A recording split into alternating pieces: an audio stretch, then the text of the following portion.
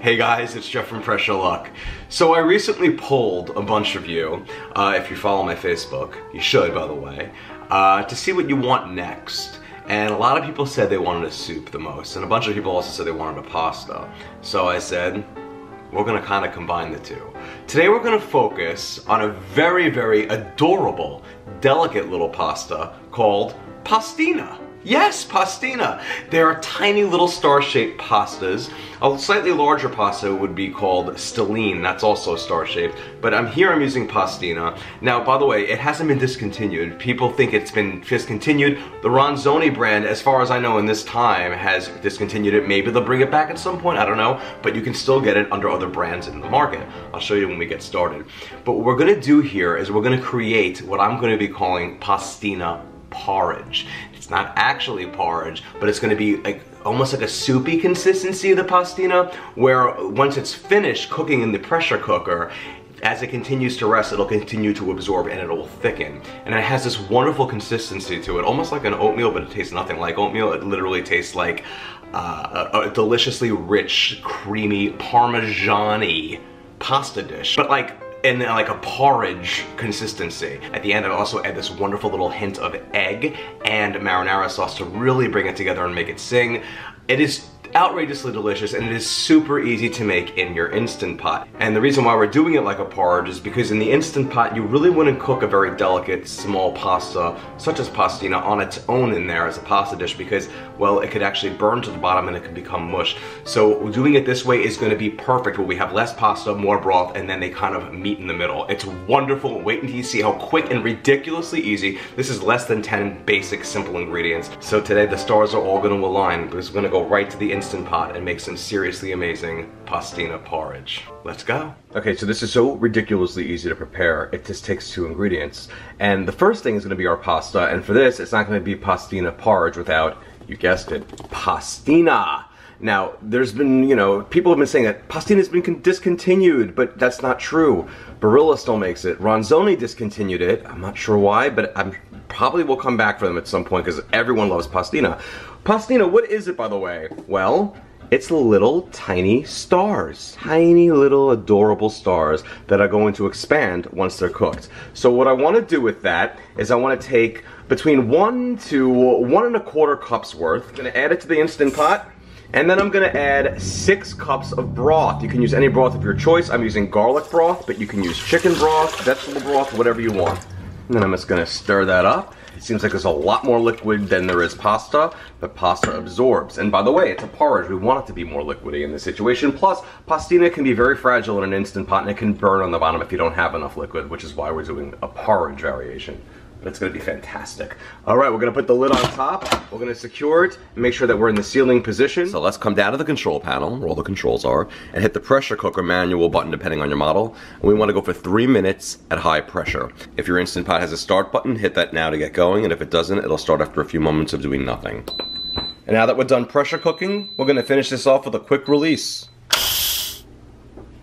And now that the pin is dropped, I'm going to take the lid off the pot. And there we have it, the pastina porridge. Looking wonderful. Look at that consistency. That's just how we want it. I'm going to put some finishing touches in there. And that is going to be a cup of cream, or half and half. 1 cup of grated Parmesan, Pecorino Romano, or a half a cup of each. 1 package of any flavor of an herb cheese, such as Boursin, Alouette, or you can make my own version, which I will show you and link you in the recipe. About 1 to 2 teaspoons of black pepper. And this is optional, but I like to add in between 1 and 2 large eggs that I just lightly beaten beforehand. And now I'm going to stir everything up together in the pot. And we want it to look a little bit soupy right now. It should be because of the consistency, but don't forget, pasta will always continue to absorb as it rests. Everything around it, especially pastina or archini di pepe, any tiny little pasta. But this is going to be super comforting and delicious. Now, an alternate option here, you don't have to do this. If you want to give it a little bit of a tomatoey touch, take some marinara sauce. I happen to have some in the fridge. And just add to taste how much you want. Let's say I'm adding right now about 1/4 cup in there. And I'm just going to swirl it in. You don't have to do this at all. The heat of the pot and the pastina will heat it up very quickly if it's already cold and not at room temp. But you'll see the color will dissolve pretty quickly into the rest of it, just giving it a little bit of a tint. And I'm colorblind and I can tell, and it gives it this nice, really nice color, and it gives it a slight twang of tomato in there. You don't have to add it though, it's totally optional. I added about between a quarter to a half a cup of it.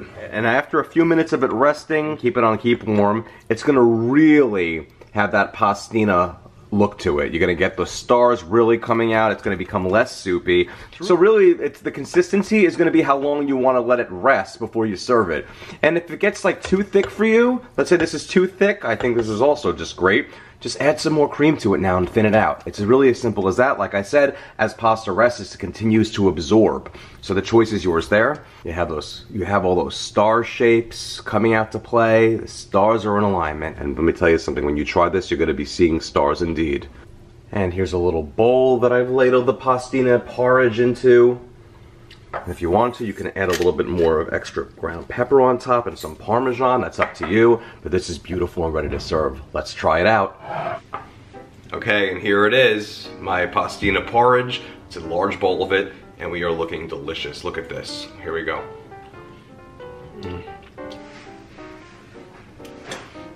All right.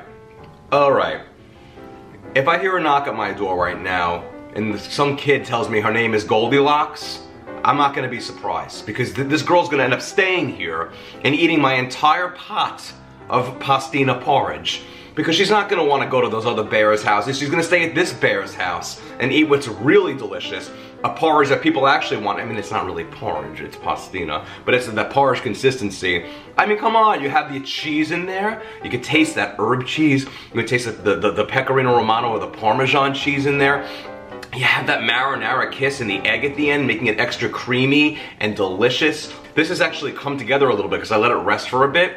The longer you let it rest, like I said, the more it's going to absorb. If you want it creamier, eat it pretty much right when it's done. It's gonna be more of a runnier situation, which is also delicious.